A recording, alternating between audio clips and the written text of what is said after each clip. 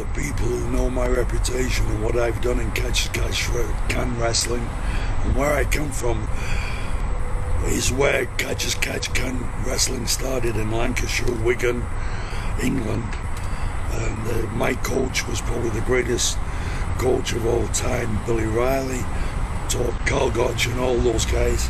When I finished wrestling and retired, and catch-as-catch-can wrestling had gone down, way downhill. You have the modern pro wrestling and now the mixed martial arts and jiu-jitsu that came up strong.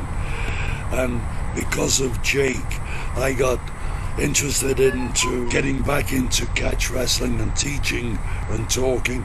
And Jake is a great learner. And without a doubt, because of him, catch wrestling is going to come back.